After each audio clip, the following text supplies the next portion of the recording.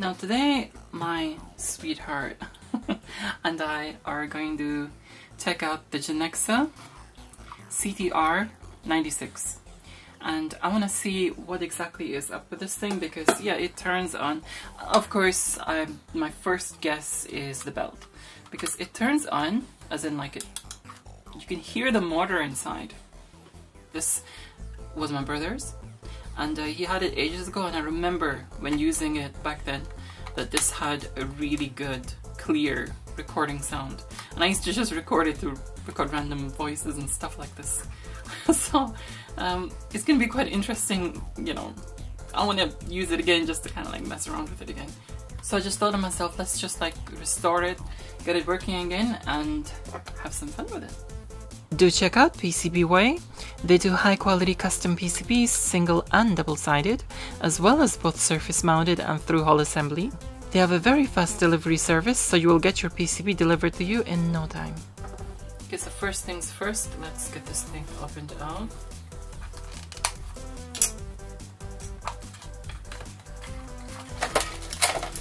Oops. Too many freaking wires down there. It's doing two projects at once, that's why that's messy. It's the SID box stuff.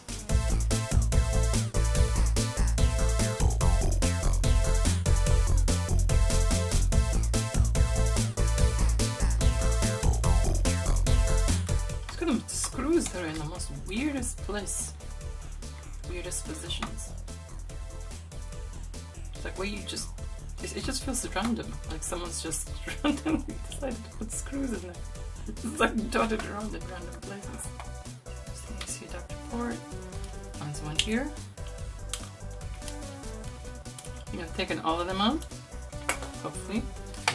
Let's try and dismantle this thing. Oops. Sorry, sweetie. It scared me too.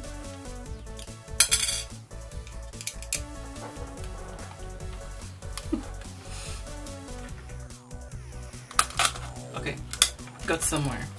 Yay! So I don't think it's to do with the belt, because the belt actually seems intact. Because let's power it up again. See exactly what is the issue. That's turning. And now that's turning. So it doesn't seem to be a belt issue, basically just opening it made it work. The belt seems to be in a decent condition. What just happened there? Why did it start working as soon as I opened it? These three switches here, put them on the one side. I'm gonna put these switches here, the one side. Oh no, the pause freaking button. This is annoying. Oh, this is annoying. Putting this back. I hate this realigning of switches.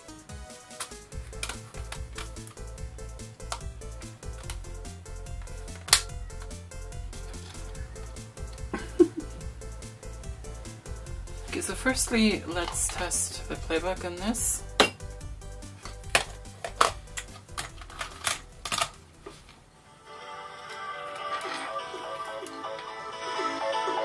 The speaker works well.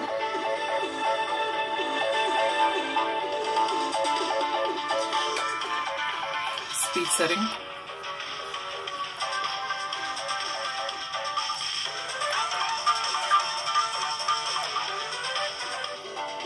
Do you know something? When I borrowed this off my brother, I used to listen to music like this when on the go. Just like when I was in a place in the house where I was just doing something and there was no way to like take the cassette recorder there. God. This is just as amazing as I remember. And Genexxa, that's a Tandy brand, and I really miss Tandy or Radio Shack. Let's see what's on the other side.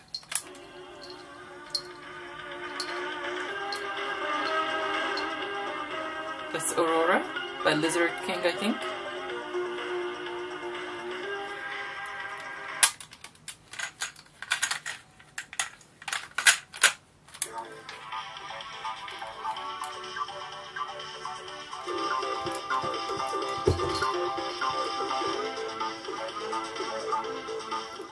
So this is Maddie testing. Maddie testing the microphone and the recording here, while Neelix tests and is chomping.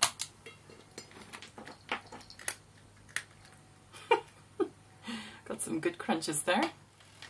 Now from what I remember, the recording on this was really good. I'll tell you what, I'll show you on some proper speakers what the voice recording is actually like, because you can't tell with that speaker.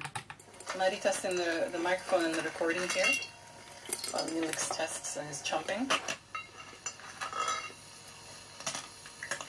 He's recognizing the sounds. So as you can see, it's a good recorder and player. Literally all I needed was just opening up, but I changed the belt anyway on this thing. Because, you know, I mean, I'd end up just needing to get a new freaking belt on it at some point anyway, so might as well just do it now. Okay, so let's do some testing of features here. And the first feature I'm going to look at is, I mean, you saw the, in play mode, this switch was tone, right? Now in record mode, it's Vox, as you can see there. What Vox is, basically, is it cuts out the silence, right? Now this, you'll notice this turning, this reel inside here turning. Now if I go quiet now, it'll detect silence and it'll stop, as you saw. Now you noticed as soon as I started talking, now you probably just get like about 3-4 seconds of silence maximum, but it cuts out a lot of the silence, therefore saving, you know, cassette tape. You'll notice this turning, this reel inside here turning. Now if I go quiet now, it'll detect silence and it'll stop, as you saw. Now you noticed as soon as I started talking, it continued. The sections where it stops and starts, it sounds kind of funny and strange. I mean, it sounds like someone's just grabbed your throat for a second. Or more like just let go of your throat and you've started speaking. I'll demonstrate. Let's rewind that. And the reason why it does that is because it obviously takes a little time for the tape to speed up to the normal speed. I mean, it's a fraction of a second, really.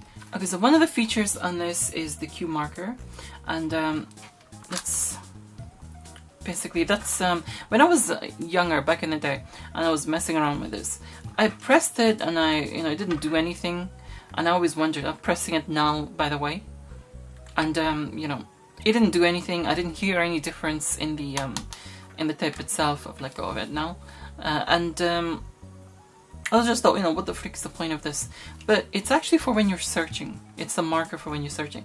What it does, it records a low frequency tone on this, but when you play it back on normal speed, by the way, and it didn't do anything. I didn't hear any difference in the like you can't hear any tone, right? I've let go of it now, but what it's for is, okay, so when you're searching for stuff like this and you hear a tone, right? Do you hear that tone? That's basically the part where you press this. You can hear it when it's rewinding, forwarding. So you know when to stop. So it's quite clever like that. And I didn't know this back then. I only learned this recently. So yeah, I can make use of that. But I'm gonna have a lot of fun with this. Now that I got it working. I changed the belts. I mean, it didn't really do much to it, so I'm not going to call this a restoration because, it's really not much of a restoration, but I kind of got it working. Don't know how, but I did. So it didn't work before. That's all for today. I hope you've enjoyed this exploration of this little device here. I'm actually excited to just mess around with and record random things around the house. I've always done this. It's from childhood. Anyway, thanks so much for your likes, your shares. Do leave your thoughts in the comments below. Don't forget to check out my other videos and do subscribe for more. For now, I will say adios. Many thanks to all my patrons for supporting my channel, especially to those supporters of mine who deserve an extra special thank you. Rishi Carpet, Electronscape, Axel Dominator, Stephen Leary, Aaron Metcalf, Starlight Minacle, and Chris Sadlensky. Do see the video descriptions below to check out my patrons' websites and YouTube channel.